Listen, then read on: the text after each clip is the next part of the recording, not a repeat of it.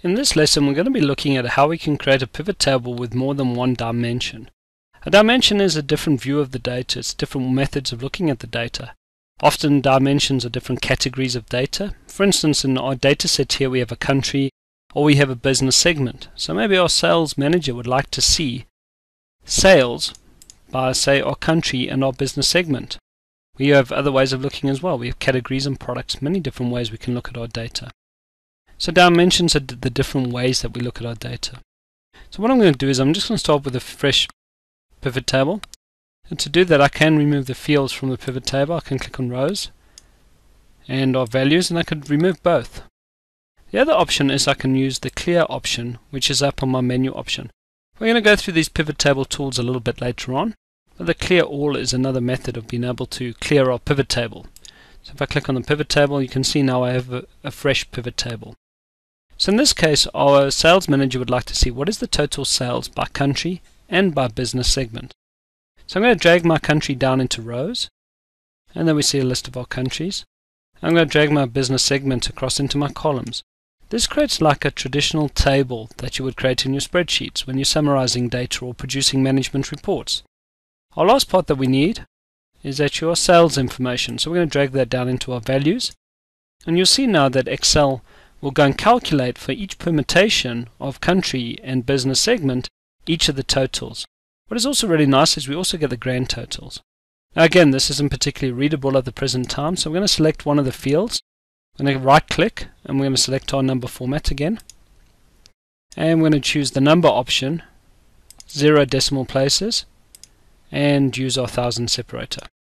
There we go, that's much easier to read. So we can see each of the individual items. So for Canada and accessories, our total sales was $204,689. As we can see, our total sales for accessories was $993,788. Our total sales for Australia was $2,819,725. So we get a lot of information in this table. And obviously we have our grand total of our total sales that is in the data source. Another method that we can look at our data is to actually use what we call a nested hierarchy. So if we take our business segment and we take it out of columns and we actually drag it down into our row, we can drop it underneath our country. This now creates a hierarchy where we have Australia, and as you can see now we have each of our business segments underneath it.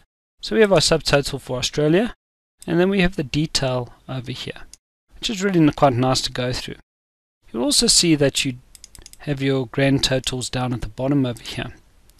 What we also get is the ability to do what we call collapse and expand. Now these buttons over here allow us to collapse our different sets of information. So if we click on those, then we can actually summarize this to quite a high level. And if we want to drill down on a certain country, say for instance France, we can then expand it by clicking on the plus and minus signs. So as you can see, there's a couple of ways of being able to use more than one dimension within our pivot tables. The one option is to be able to take the business segment and to be able to put it into a column. This would create a traditional table view where we have a set of information in our row and a set of information in our column. The other view is our nested hierarchy where we have our fields underneath each other in rows, and you can create basically as many hierarchies as you want. Obviously at a point in time your information may become quite meaningless, so you don't want to go too many levels down, but you can keep adding new fields onto these rows if you wanted to. This, as we said, now creates the nested hierarchy view. Okay, this concludes this lesson in terms of creating pivot tables with more than one dimension.